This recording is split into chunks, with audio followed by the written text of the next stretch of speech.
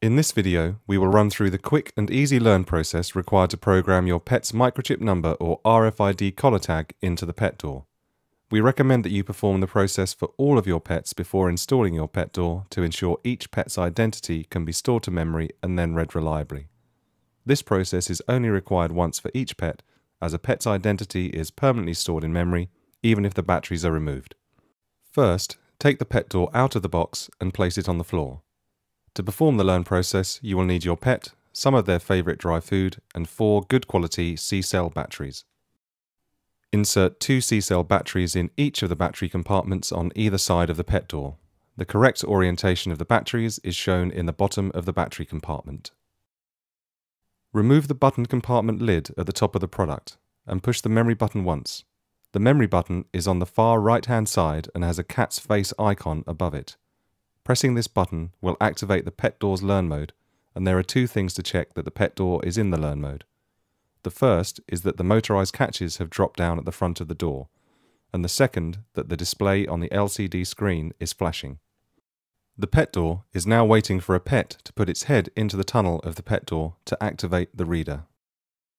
Now take some of the dry food and put it inside the tunnel as close as possible to the door.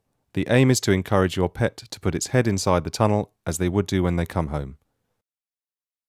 The display on the LCD screen stops flashing once the microchip has been learnt, but the catches will not close until your pet moves away from the tunnel. To ensure the microchip can be read reliably, get your pet to put their head back into the tunnel up against the door.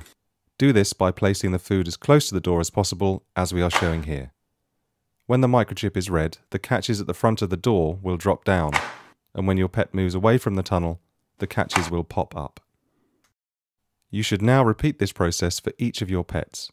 The pet door can store up to 32 different identities in memory.